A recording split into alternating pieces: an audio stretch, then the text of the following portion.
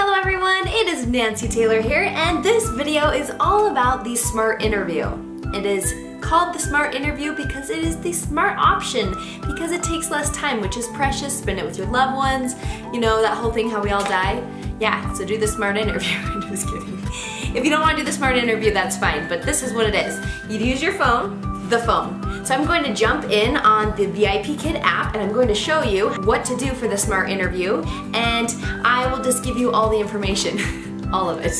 The smart interview, essentially what you do is you go on there, you watch some practice videos, you do a quiz, and then you are able to record yourself teaching one slide. One slide, one slide. In the express interview, where you can go if you have a referral, they will send you a link and you can film 2 slides. But you record it yourself, then you have to upload, you have to send in a URL. So with this option, my phone records and Dino's on my phone. He's everywhere. So you just do it on your phone. It's a simple way because the reason why they made this option is just to make it simple so they can do like a pre-screening to see, do you speak English, do you speak it well, would you be a good candidate for VIPKid? And then there's training throughout the application process to really get certified in a level. But this is like your pre-screening, so don't feel like you have to stay up all night and prepare for days and nights and days and nights. They're just making sure you're not a robot. I am a robot trying to be a teacher. They just want to make sure that you're a good candidate for the position. So if you feel like you're a good fit, you have the 3 requirements: bachelor's, check. Number 2, 1 year of teaching experience, check. And number 3, you are eligible to work in the US or Canada, meaning that you have a native accent or an American accent. That is what the parents are seeking after with the American English teacher or Canadian English teacher. Yes. Okay, so let's jump into the app and check and see what it looks like. I think that's where you'll really get a good grasp of what it's like on the smart interview. Alrighty then, cha! Okay, so we made it to the smart demo, woohoo! Introduction. It walks you through the steps. So for each question, you have 90 seconds to complete. Step 2, after we do the questions, then we have the 6th question is a recording session. So there's an example of exactly what you're doing. Open your camera and start recording. The maximum length of your recording should be 2 minutes and 30 seconds. Man, that's specific. Now, after I do that demo, step 3 is after uploading, we will provide the demo lesson analysis report based on your performance. So let's jump into those 5 key aspects of being a VIPKid teacher. So the lesson objectives are taught right here. Before teaching any class, the first question you should ask yourself is, by the end of this class, what should the student have achieved? I will tell you time and time again, if I don't understand an activity I'm teaching, what was the objective of that slide? It wasn't that they would be able to do the activity perfectly. No, it was that they were practicing the word fun and game in a sentence. So it just, you make sure that you're following the objectives. If the objectives are in red, so it's fun and game, then I'm first going to teach them. I'm going to circle fun. Fun! Yes, I circle game. Game! Game!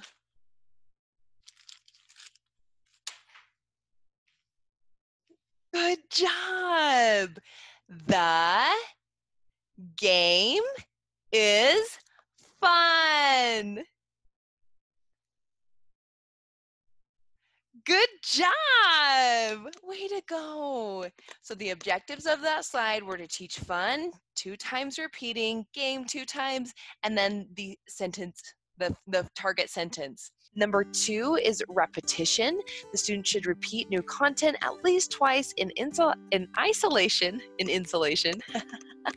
In isolation. So for your repetition, it tells you exactly what to do. So if I have the word run, I am teaching it twice in isolation, and then I use it in a target sentence. There is a lot of parroting or back and forth, and TPR is huge here. So let's practice. Say I circle it on the screen. Run! Run! I can run. Good job. High five. Repeat it 2 times or more, parroting, and use that verb in isolation before you use it in the sentence. Number 3 is speaking speed and language. When teaching a low-level ESL student, using a slow speaking speed and concise language will ensure that your output is comprehensible to your student. This is a level 2 student, about 6 months of English under their belt. We want to make sure that we focus on the words and sentences on the slide or that are in the teacher directions. Those are what they know, and that's what we want to stick to. Simple. I don't say a lot of words. I don't say, wow, what do you see on this screen? Have you ever seen a soccer ball before? Okay, that's a level 4 or 5. That's more of the conversation. With the level 2, I focus just on that word. Let's say the sentence is, he has a phone. Phone? Yes. He has a phone. Yes, good job. High five. So I didn't branch out and say, have you ever seen one of these before? Now we're going to practice the sentence, he has a phone. Yeah, no, they won't get it. No transitions, avoid all the fluff. Just give them a break, slow down. Number 4, total physical response. This is the term TPR. You will hear about it. It will no longer be an abbreviation that you are unsure of. TPR is a helpful technique that involves moving your body in order to prompt a student response. TPR helps establish meaning, creates an engaging atmosphere, and allows you to communicate your expectations.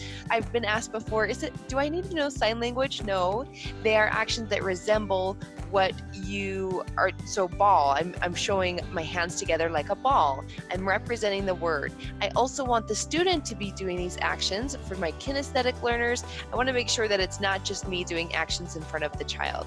They need to be interacting and doing the actions as well. You use it to show vocabulary. Ball. Yes. And you also use it for commands. What is your name? Good job. I also want to make sure that the student is doing the action. So when I say ball,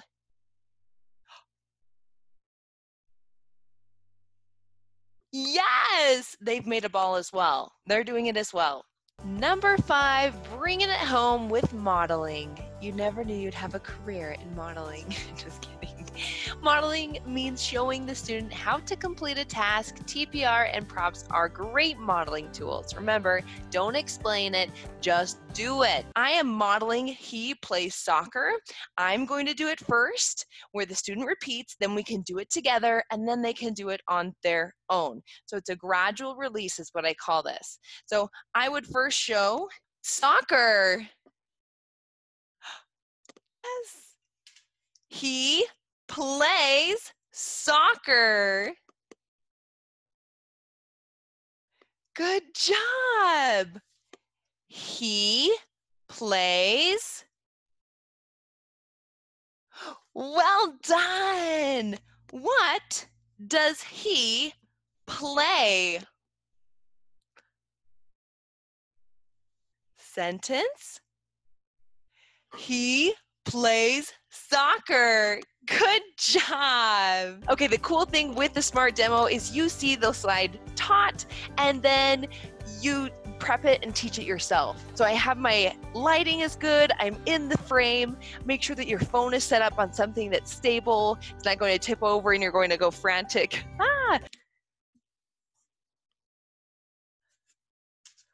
Run! Run! Yes. He runs. Yes. He runs. It runs.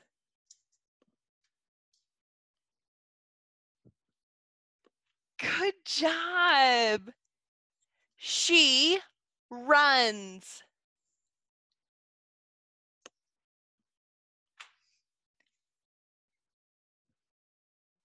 Good job.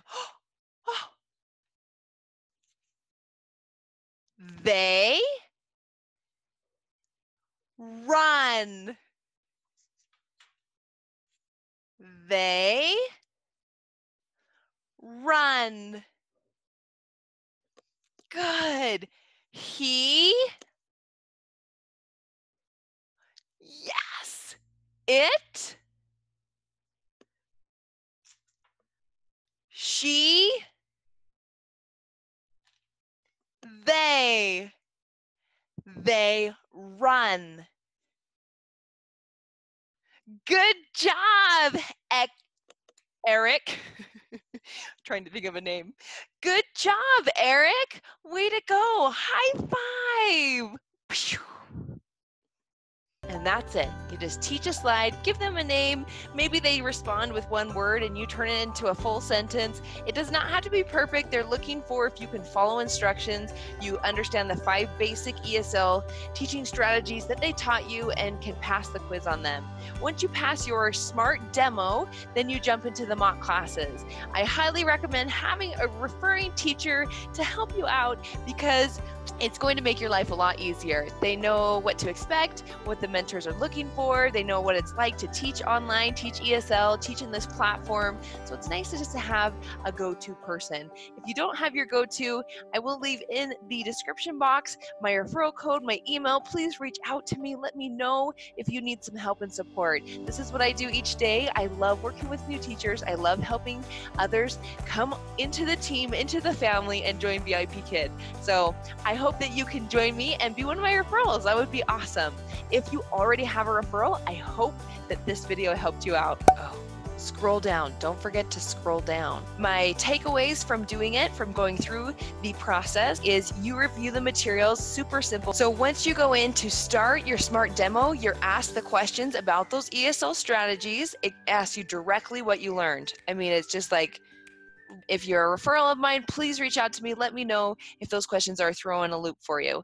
And then you will film your video. So before you click begin, make sure that you have a tripod or something to put your phone on so you can use TPR. I want both of my hands available. I also have my watch because it says to film for 2.5 minutes. I want to make sure that I'm on my pacing.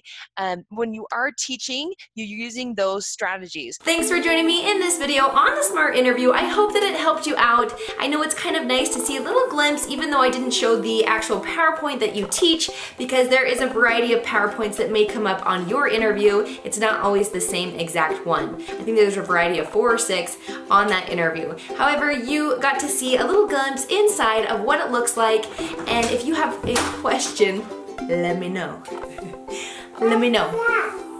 Where's Jack? I ate him. Just kidding. Alright guys, talk to you later. Bye-bye. Bye-bye, kids in our corns. What?